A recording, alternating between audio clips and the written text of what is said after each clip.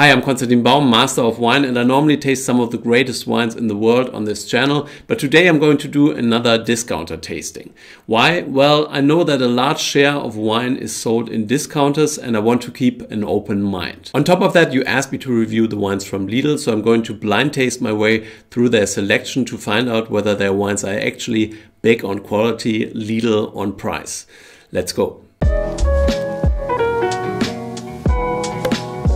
First of all, I haven't been paid by Lidl to review their wines. I do not buy wine at Lidl normally, and these wines were purchased by my wife with my own money to make sure that I can give you my honest opinion and that I don't know what's inside those bags. Secondly, some viewers were offended by the comments that I made on the wines from Aldi. In any tasting, I keep an open mind and let the wine speak to me, but please don't expect me to say that discount wines are the greatest thing since sliced bread. Very low retail prices generally mean that the winemaker doesn't have the resources to make a really good wine and make a living, but my opinion on what is a good wine might be different from yours. This tasting is going to be blind to make sure that I know as little as possible about the wines.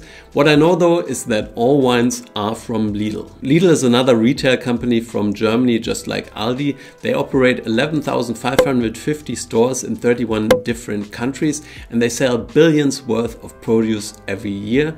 They developed from another company called Lidl & Südfrüchtenhandlung that was slowly converted into a discount supermarket in 1973. Since the 1990s, Lidl has expanded internationally and they are now in many different markets, mainly in Europe, but also in the US. They are now focusing more and more on quality so that they are not perceived only as cheap. In terms of their offering, Aldi and Lidl are fairly similar, but Lidl has more branded products while Aldi is focusing more on their own brands. Lidl is also one of the biggest wine retailers in Germany, and wine continues to be an important category for them to drive foot traffic.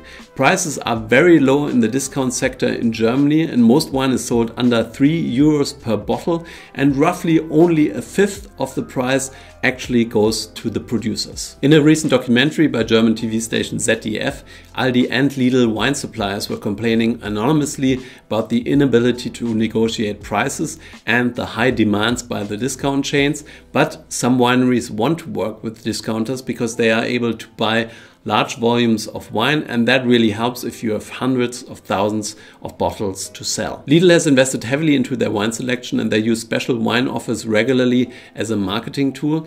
They also work with a master of wine, Richard Bamfield, who is their independent lead taster, and he's, in my opinion, a great guy that I respect. I believe that he does not select wines for them, but rates their offering, writes tasting notes, and is the face they use when talking about wine. So now it's time to taste the wines.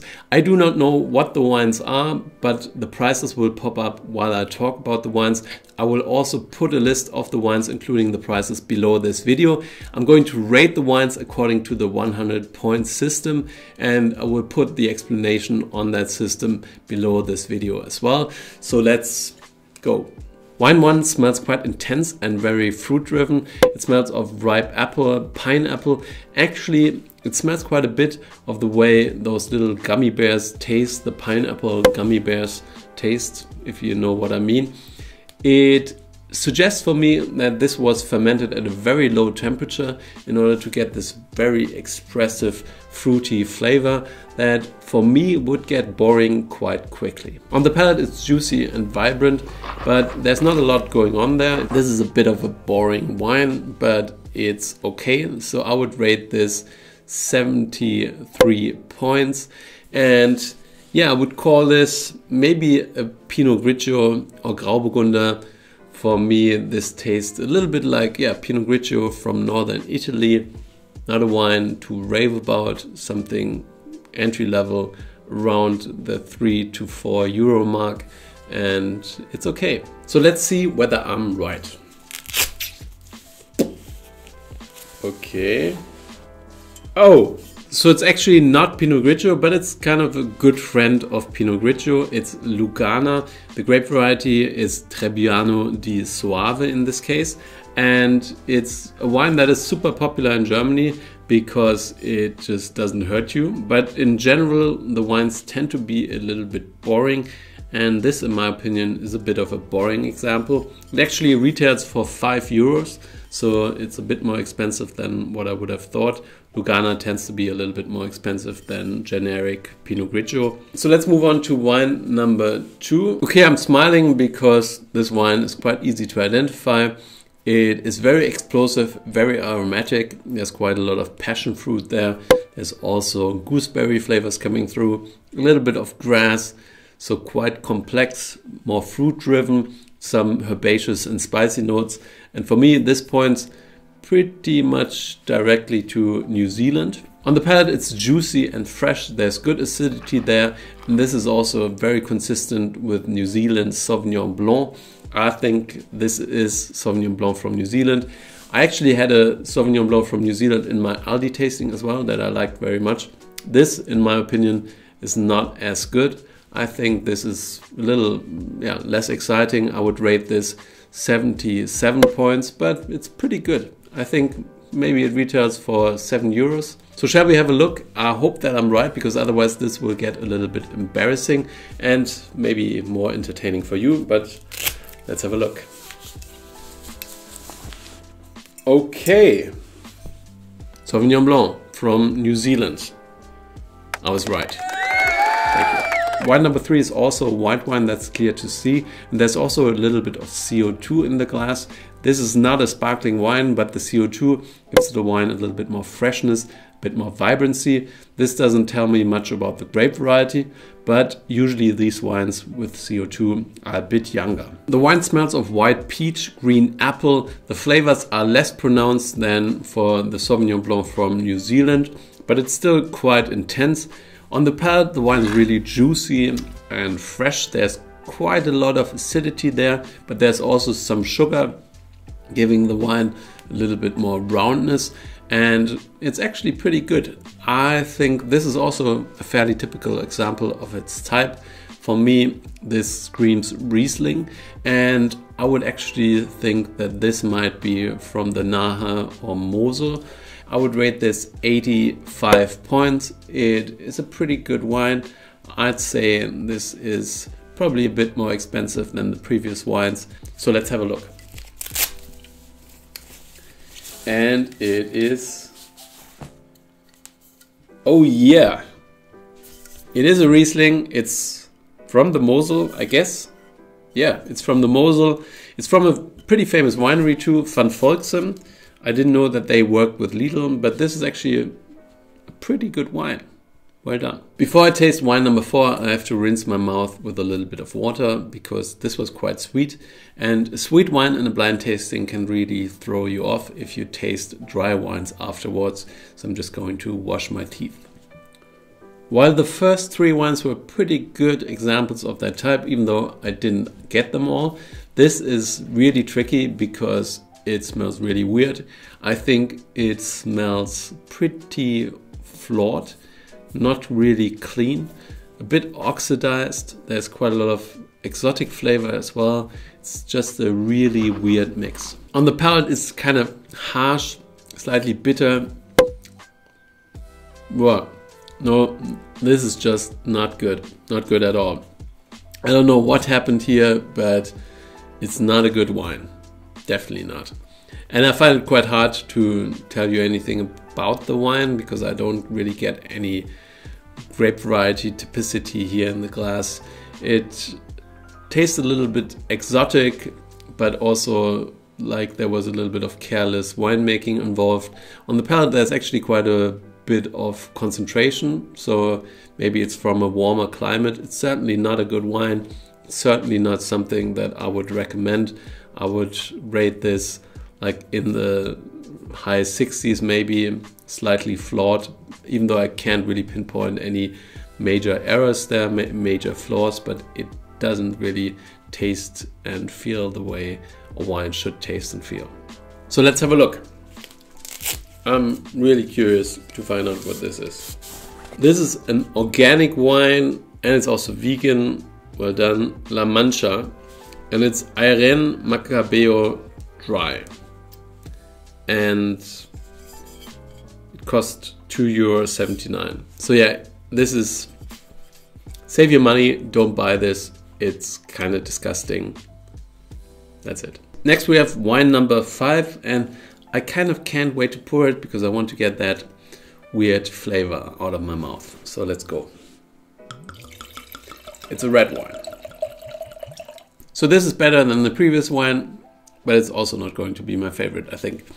This smells of blackberries, pepper, and also some other spice notes.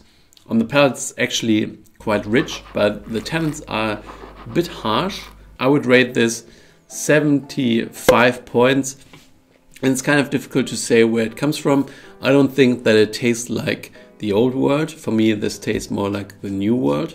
So it could be something from Australia, like for example, a Cabernet Sauvignon from down there. Could also be something from Chile or Argentina. But for me, this slight herbaceousness, the green character, I dare say, points more towards South Africa in my opinion. And I've been studying up on my South African wines, so I would say this could be entry-level Cabernet Sauvignon from South Africa. Let's look inside the bag.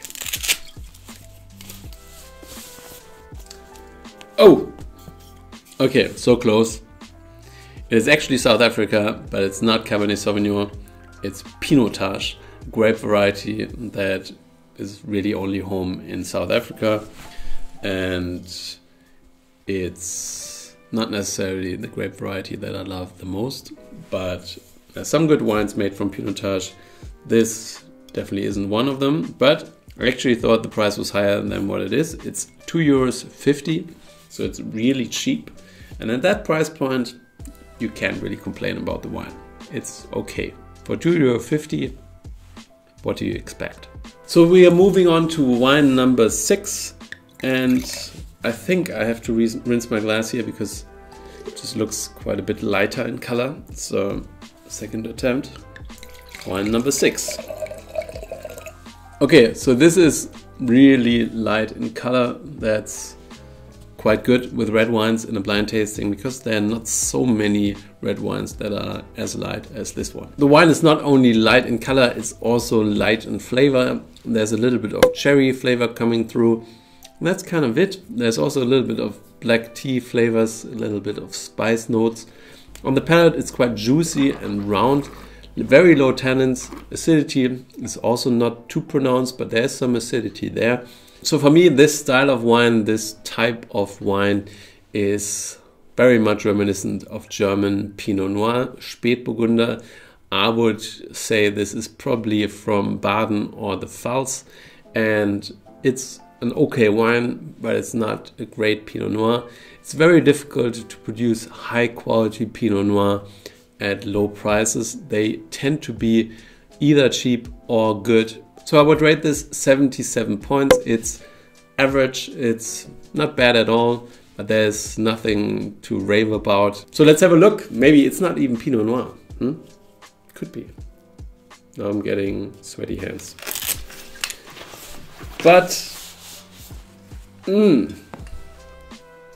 I was right. This time I was really right. So this is a Pinot Noir, a Spätburgunder from Baden. You know, every time I spit a wine out, I can still smell the Marlboro Sauvignon Blanc in my spittoon.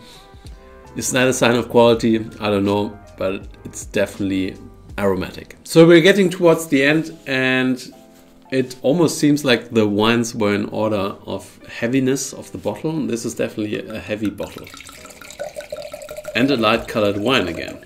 Color is very important when it comes to red wines in blind tastings, especially if the color is light, because there are not so many grape varieties that produce light colored reds. Wine number 7 smells again of cherries, a little bit of blackberries, but there are also flavors of licorice and some spice notes coming through. On the palate, it's quite a dense and concentrated red with lots of tannins, lots of acidity, and quite a lot of body as well. So that's kind of interesting.